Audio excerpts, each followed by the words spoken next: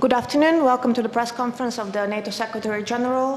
He will say a few introductory words and then he will take a few questions. Secretary General. Good afternoon. I will be very brief because I said some words on my way into this meeting, but I have just participated in the meeting of the EU defense ministers, and we discussed NATO-EU cooperation, and I'm glad to be able to say that NATO-EU cooperation has never been closer and never been stronger than it is today. And in July we agreed on a joint statement. I agreed on a joint statement with President Tusk, President Juncker, which adds even more substance to the NATO-EU cooperation. And we discussed the implementation, the follow-up on these issues related to hybrid, cyber operations, exercises, and so on. And it's good to see that we are delivering and turning that declaration into reality. I would also like to underline that there is no contradiction between strong European defence and strong Atlantic cooperation within NATO. Actually, strong Europe makes NATO stronger. And it was clearly stated by the ministers that what we need is a Europe which provides capabilities in complementarity with NATO, and it is important to avoid duplication. So I welcome the efforts to strengthen European defence, because that will contribute to our shared security. And I welcome also that it has been conveyed very clearly that this is not about establishing anything which is duplicating the efforts of NATO, but which is in complementarity to NATO. Then let me also just add some words about the situation in Syria. The appalling attacks on Aleppo have shaken all of us, and the violence and the attacks we have seen also on an aid convoy is morally totally unacceptable, and it's a blatant violation of international law. And it underlines the importance of finding a diplomatic and peaceful solution to the crisis in Syria. And I join the international calls on Russia to show credible efforts to restore the cessation of hostilities, to allow humanitarian aid into Aleppo, and to create the conditions necessary for UN-led transition talks to resume. So I think the violence and the killing of so many civilians just underlines the importance of support all efforts to find a peaceful solution to the conflict in Syria. We're ready for your questions. Please raise your hand, state your media. First question, AFP here on the third. Thank you. Mathieu de Mester from agency France Presse. Is the debate, in your eyes, is the debate on stronger European defense different in the context of Brexit? What's your opinion on that? Is there an opportunity to have a stronger European defense with Brexit, or what's your opinion?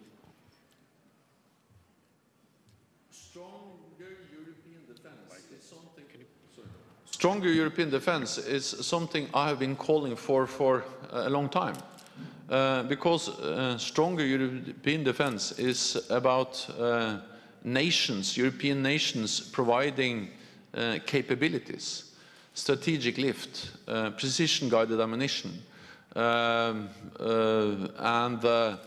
drones, and many other capabilities we need. And the fact that I would like to see more European nations provide more military capabilities is something I've been calling for both before the UK referendum. I call for it after the UK referendum. And I think it's also important to understand that in addition to stronger European defence capabilities, we also need closer cooperation between European nations when it comes to a more effective defence industry. And we need more research and development, And to finance all this, we need increased defense spending among European nations. So for me, this is something which has been important regardless of the UK referendum. And again, as long as this is in complementarity to NATO, and as long as this is not duplicating the efforts of NATO, I think we should only welcome stronger European defense, because that's good for Europe, it's good for the European Union, and it's good for NATO. Sadef? I wonder if you have any reaction or comment to the Clinton-Trump debate from yesterday evening and the statement by Donald Trump that he likes NATO, but that he doesn't see the US in the role of a world police. Would President Trump scare you? I will not be part of the US election campaign, but what I can say is what matters for NATO. And a strong NATO is important for Europe, but it's also important for the United States. And we have to remember that the only time that NATO has invoked Article 5, our collective defense clause, was after an attack on the United States, 9/11/2001. And thousands of soldiers from European NATO allies and also from Canada have been in Afghanistan as a direct response to an attack on the United States. And for me, this illustrates that NATO is good for Europe, but it's also important for the United States. The United States has global responsibilities, and for me, this just underlines the importance of that Europe contributes more, and it's able to provide more military strength and take more responsibility for defenses and security in Europe. Just to, in a way, connect to the previous question, the importance of stronger Europe is not something which is an alternative to a strong NATO. Europe needs the United States, and the European Union needs North America and non-EU NATO members as part of the collective defense we provide in Europe. And if we take Brexit into account, 80% of NATO's defense spending will come from non-EU allies. And 3 out of 4 of the battalions we are going to deploy to the Baltic countries and Poland will be led by non-EU NATO allies, also non-EU members of the NATO alliance, UK, Canada and the United States. So for me, this just illustrates that we need strong transatlantic bond at the same time as we welcome stronger European defense. Reuters? Many thanks, Robin Emmett, Reuters. A follow-up to my colleague's question on last night's presidential debate. Mr. Trump claimed that the new ASG for intelligence at NATO would refocus his activities towards counterterrorism. I wondered if that was at all true. And secondly, Mr. Trump also said that the alliance is focusing more on counterterrorism because of his criticism. I wondered if there was any truth in that. Thank you very much. NATO has played a key role in the fight against terrorism for many, many years. Our biggest operation ever, our military presence in Afghanistan, is a counter-terrorism operation. We went into Afghanistan to prevent Afghanistan from becoming once again a safe haven for international terrorists. And we have built up a substantial and strong Afghan national army and defense. And we support them, help them, train them in fighting Taliban and fighting different terrorist groups. So NATO has and is playing a key role in the fight against terrorism. We have stepped up our efforts to support the US-led coalition to fight ISIL. We will soon provide AWACS surveillance planes to support the the coalition fighting ISIL and improve the air picture of the coalition. And we will also step up training of Iraqi officers to increase their capacity to fight ISIL. So NATO is already doing a lot together with other international institutions, together with other nations in the fight against terrorism. The new Assistant Secretary General for Intelligence will also, of course, be a tool in our efforts to fight terrorism, to share intelligence among allies is one of the tools we use in the fight against terrorism.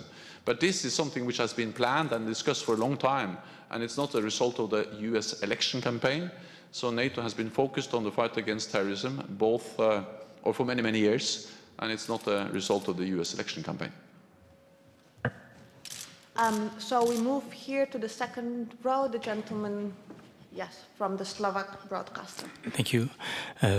Monsieur le Secrétaire Général, Radio Slovaquie Internationale, Jean-Daniel. Yeah, sure, I will. How can you, concretely, how can you see a coordination between, towards refugee? How can you see the coordination between your operation in Aegean Sea and the EU operation in Mediterranean Sea? Thank you.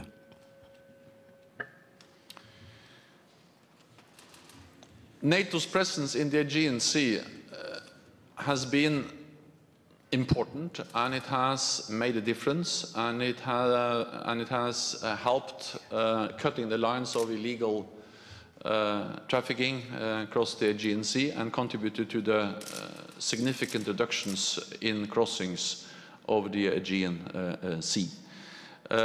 We provide real-time information to the Greek Coast Guard, to the Turkish Coast Guard, and to the EU border agency Frontex.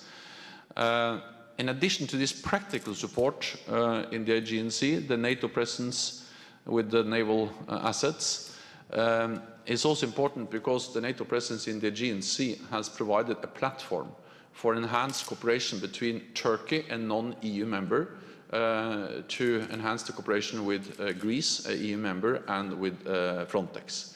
And I think that we can learn from what we have done in the Aegean Sea when we now are also establishing the new maritime operation Sea Guardian. And we are in dialogue with the European Union on how we can provide help to Operation Sophia in the central Mediterranean. We're looking into whether we can provide logistical help, intelligence, and in other ways. So this is something which is now being looked into. The details and the operational details are now being looked into together with the European Union. And then we are ready to also support Operation Sophia, but exactly how that is going to be done remains to be decided. Thank you. That's all we have time for today. See you in Brussels or the next time that we are in Bratislava. Thank you.